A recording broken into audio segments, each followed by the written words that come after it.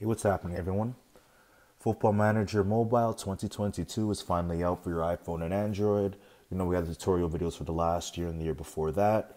So now let's see what the newest installment's like. Paid for it $13.99 Canadian, download on my iPhone. We press new game. Let's see what's changed. We still got career. We got our 7 challenges. We got my club. Let's enter career. So in the past, we were able to do 4 nations, and now it's been upgraded to 5 nations. So let's go England, France, Italy, Germany, and Canada. And this is a quick intro video. Just get right into the game, see how it works, see what's changed visually. Let's go with Arsenal. There's the unlockables. Again, my profile, so PC, Canadian, I've been that in the past. My reputation from the old games. Coaching badges, none. Coaching style, none. Alright, so it looks like we're about to enter our first campaign in the brand new game. Let's get it. See, Football Manager is by far the best game you could have for your phone. By far. Nothing touches it. It's interactive. It's pretty accurate with players. Great ways of playing and developing and go season by season, changing new teams, old teams, rich teams, poor teams. Arsenal have appointed PC as manager. Pink and purple colors. Assistant coach. But again, we'll do all these in more detailed videos. Let's get into gameplay and see what you guys are going to get into. Line up. Alright, so you can see the new players are in the game. Tamiyasu, Benjamin White, Lukanga. We're playing QPR in a friendly at the Emirates. So what's changed? So right away we pick up the speed. You know this. We want to get rid of replays.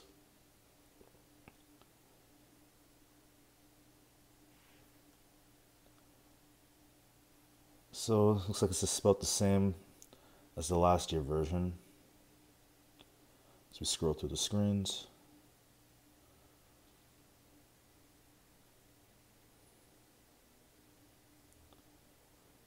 Still 0-0. Smith Rowe with the goal. And it was an own goal. So it's 1-0 QPR. Wow. So pretty much this is the same as the last way, the gameplay. It's not as sophisticated as the computer version with the actual characters, but you get the idea with the circles. Of course, we know Lacazette and Rowe and Saka. Ooh, Lacazette, experienced striker, Arsenal. So this game's gonna be a lot of hints. We're gonna find clues, tips. Substitutions look about the same. We're just doing quick changes here. It's a friendly. It's just for show.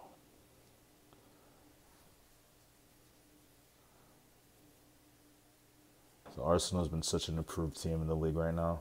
You can see all the new players in here. It's fantastic. It's exciting. I can't wait to work on this squad. Remember, there's scouting and coaching staffs and a whole bunch of stuff to do in this game. And you just tweak it to your ultimate performance, formation, player dynamics, team dynamics, wages and negotiating contracts. This is by far the best game for your phone. Football Manager Mobile 2022. Our 3rd year doing tutorial videos. So QPR light work for our Arsenal team. A little bit choppy, maybe because we just downloaded it, but overall it's about the same gameplay as the last year version. And there we have it. We beat QPR in the first friendly. Tactics, formations, and player rules in this game. So to start off, let's go to the menu on the left. We're going to hit the red button, 3rd from the top, and we're going to go to Tactics. Just like last year, we could do tactical style, our formation, and our player roles. The starred blue ones are the ones they're suggesting based off the players we have at the moment. But I play my own way, and we're going to play vertical tiki-taka. They give us some suggested formations as well. And here's sort of what I like, but we'll do it to my liking right now. So first off, we have to figure out, what players do we have? If you know about football, you know exactly who could do what. Let's just say Leno. Let's take a look at his statistics. So we look at his stats, and as we swipe to the right, a little bit about him. Happy to play next game. We're going to turn him into a sweeper keeper. His contract. His recent form.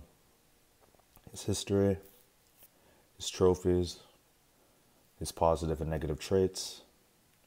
So right away we're seeing a suggestion play Ramsdale over Leno. His training. Again, we'll go into more detail in future videos on what we're working on here. Just a quick little summary.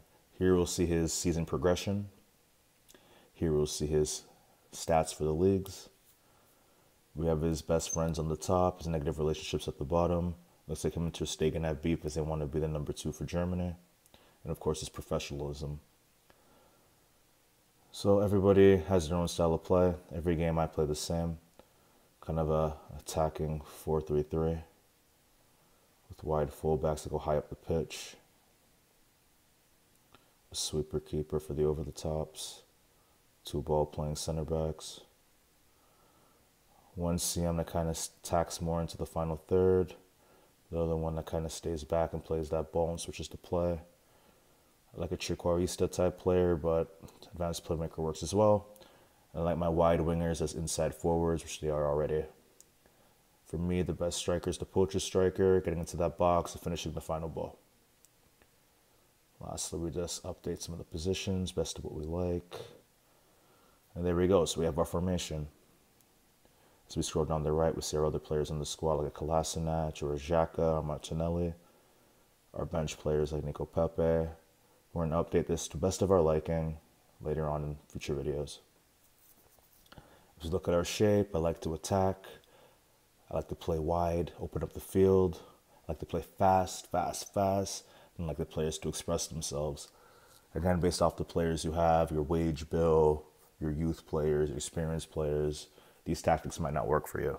You might have to contain, keep it narrow, and slow down the game, staying very disciplined.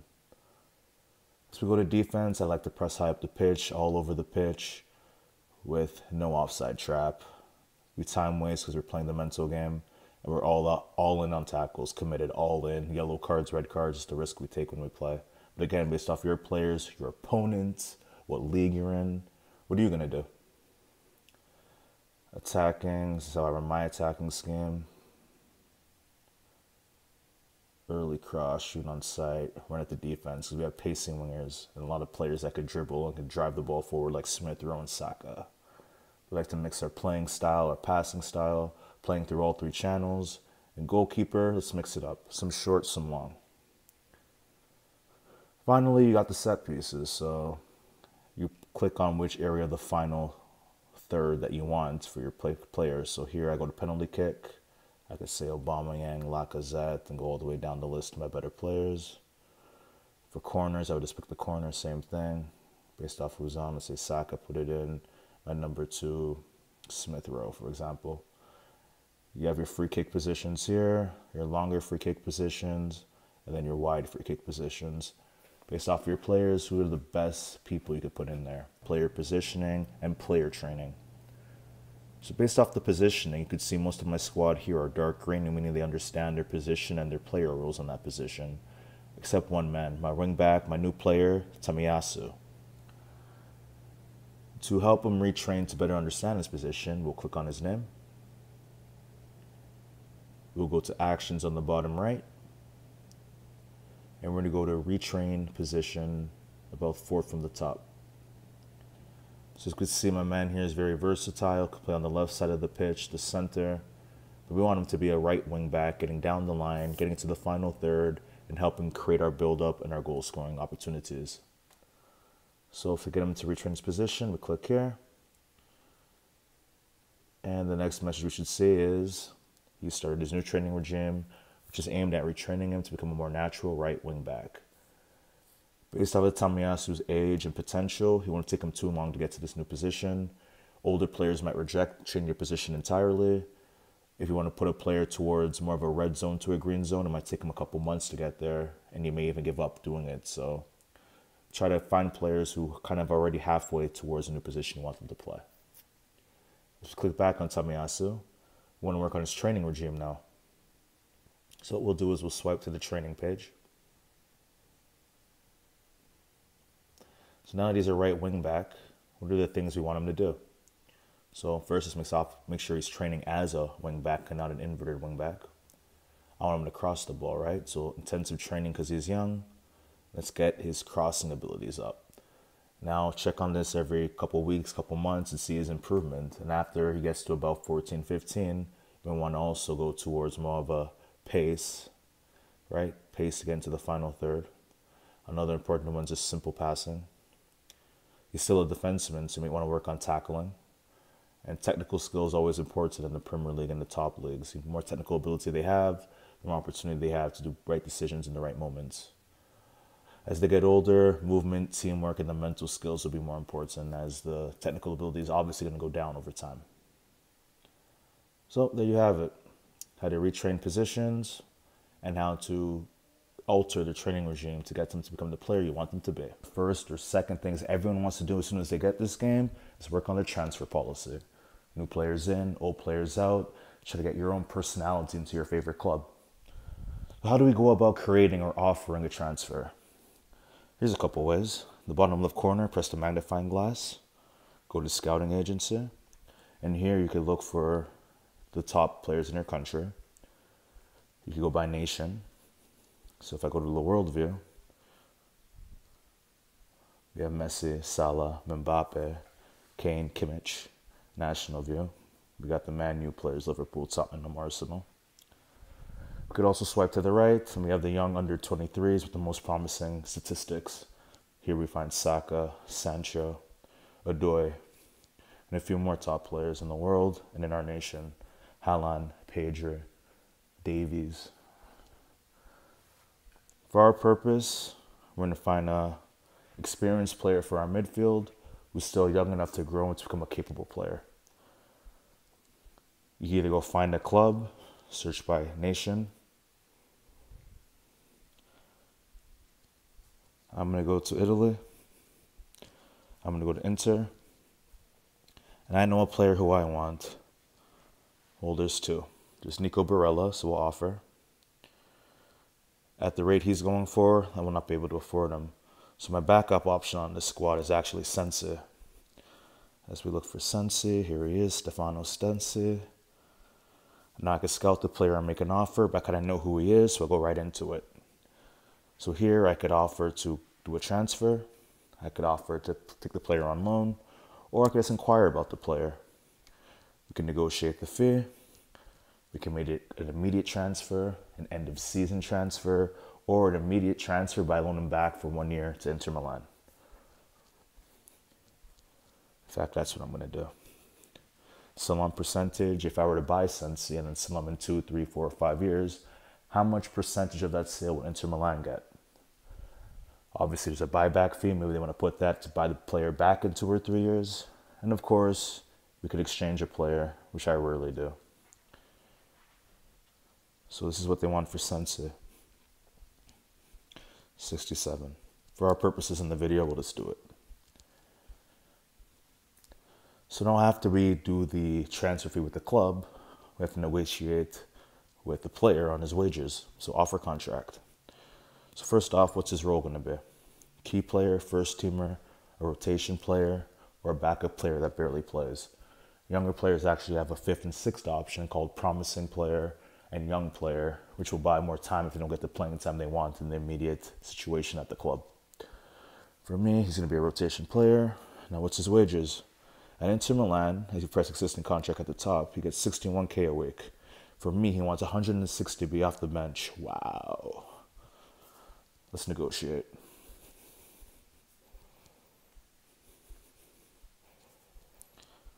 He's going to be an expensive player off the bench, but I actually like this guy. And for our video purpose, we're going to do this. I always suggest for players under 26, 5-year contracts.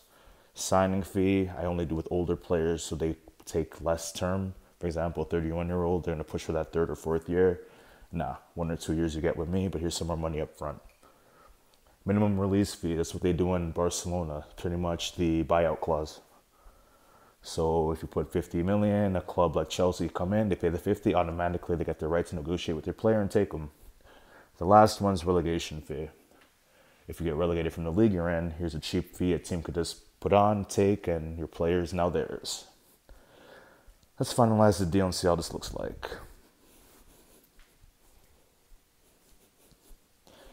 So since because he's not English, he needs a work permit, but because Italy is a top nation in footballing world, it's no problem at all. The deal's now ready to take place, ready to sign Stefano Sensi. Grazie, beautiful. So Inter will develop him for one more year. Then I'll take him when I get rid of Vilneny and some players I don't need at Arsenal. I'm selecting a club captain, vice captains, and the effect on team dynamics. So right here we see the post. As manager of Arsenal, it's my job to appoint a club captain and a vice captain to lead my team on the pitch. Ideally, these roles should be given to experienced players with good leadership qualities, but I can do whatever I want. So before I select the captain, let's look at the team dynamics. So for this, red button, I got the team report. As we look at our team summary, we have players that will work hard for each other, good morale, we're young, we're creative, and we have depth. Our problem is we don't have too much money to keep up with Chelsea and the bigger clubs with their wage bills. My suggested 11, usually your captain should be starters. Our squad depth. Our team statistics, our youngest player is 17, our oldest player is 32, and our most international experienced player is Xhaka. Highest earner, Aubameyang. But here's the key, the team dynamics. So our club is professional, we have good work rate, we're determined, we have good morale, our loyalty is As we look at our social groups, our captain should probably come from the core group of players, so let's load that up. And as we see, players in the core group, we're going to have more say and more power in the hierarchy. As you see, core group's the closest in the club. Secondary are players who have other social groups. Usually newer players or younger players are in this one. Ostracized players could be in this one as well. And then others, people just looking to see, what should I do? You got to settle in a bit more. So here we see Sambi, Tamiyasu, and Odegaard. Although Odegaard, I think, should be in the secondary group at least. And the last thing we'll check out is our hierarchy. Our team leaders in terms of personality are Tierney and Xhaka, with Aubameyang, Lacazette, and a few other guys just underneath. So based off of this stuff, let's create a captaincy.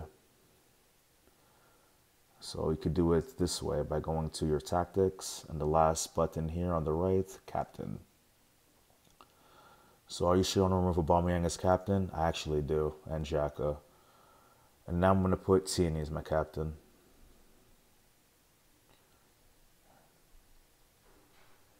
My vice captain will be Aubameyang. And then let's look at Xhaka as a third. I just want him being the main captain in our squad. After that, I shall put Ramsdale for the future to learn, and Thomas Partey. Now let's see what the players think about these new. So no one's upset, but no one's extremely happy either. And the reason is probably because Arsenal doesn't have a lot of leadership players. When you pick a good captain, a true leader, lots of players support you. Right here, no one's mad, no one's demoralized. At the same time, no one's too excited. But over time, we'll change that. So, there you have it. How to create a captain and how to check your team dynamics to find the best captain for your squad. Tierney's first game of captain, let's see what he does with the team.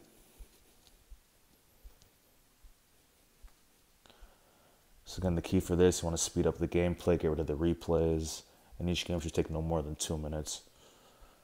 And look, he scores as captain in his first match. Isn't that fantastic? Over time, let's see if we can lead us to a trophy or two. Saka, great goal. Team looks inspired. Preseason is a time to experiment, so at the 60th minute, I'm taking off everybody. and we'll do it right now. So we'll talk about more tactics and substitutions and all that in future videos. Ultimately, in preseason games, want everyone to play just a little bit, get a taste for the game. The manager options, the board confidence, the finances, and our board requests. So we keep upgrading our club. We keep growing every season, getting better and better. So first off, let's load up the manager options. So I like to be the head coach, but I like to delegate a lot. So youth development, I give to my youth coach. Reserve manager to my number 2. And a chief scout will be Elias, my first team scout. I always let them do the friendlies. I know in the past videos I was playing them for video's sake, but let them do the friendlies. Let's not waste any time. Squad numbers, eventually you're going to have new players through the regenerations where you don't really care about the squad numbers. And you want them to recommend mentoring roles in case you forget to check in on the players and the in-depth stats.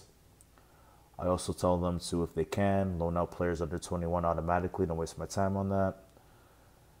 And the last thing I do is I say I'm not interested in leaving my club, so they put more trust into me. Press confirm. The next thing we want to look is the board confidence. So at this state, they're going to watch how I do in all competitions. They're going to watch our match-to-match performance. They're going to watch our transfer policy. They're going to watch our finances, how we use the money. Are we spending it the right way? Are we overspending? And the most important one for you is going to be squad harmony. As long as the squad's harmonious, playing well, and they're all happy with each other, you'll always have a chance to keep the job. If squad harmony is poor, chances are everything else will be poor as well. As we go a little bit up here, we want board request. So here are the things with our transfer budget. We could actually allocate money into these things. I like to do improved training facilities and improved youth facilities right away every season, because that's how your club grows. You get better youth players. The players you have get better and better. So let's request with our transfer money. Let's fix these 2 things right away. Unfortunately, at Arsenal, they're not preferred to make our club's training facilities better. Well, a team like Chelsea or Man City could, which could be a problem in the future. Even our youth facilities, at least here they understand we're a young club, let's make this better, and we've taken money out of my transfer budget to put towards this project. Now over time, our reserve team will get better and better, and my young players will get better and better, making them more accessible for the first team in the future. The last thing you could do is actually a request for holiday. So I like to do this after the season around May. I like to skip for a month. So holiday. Reject all offers for players. Don't offer anyone contracts. Do not buy any new players. So I like to do all this stuff myself, right? I just want a week off. Skip the next match just to show you guys how it's done. So pretty much we're going to simulate the next match. And of course, you saw that we changed the manager options. We're not going to play the next match. They're going to play it for us. There you see, Balogun's been accepted his loan offer. That was automatic. He's going to go, and that's okay. And there we skipped the friendly because the managers, my assistant managers, took control of it. And there's a little insight into how to keep the game going at a faster pace. You want to take care of your manager options. You want to take care of your board requests and make sure you're upgrading the club. And lastly, you want to take holidays at the right time to simulate the season without doing a dramatic effect. I wouldn't simulate during Champions League, but of course I'll simulate during that 1 month gap of the World Cup in 2022 in December, because what else are we going to do? If you need any more tips, hints, and tricks in this game, let me know. Leave a message in the comments section. I'll get back to you guys in a bit. Take care. Ciao.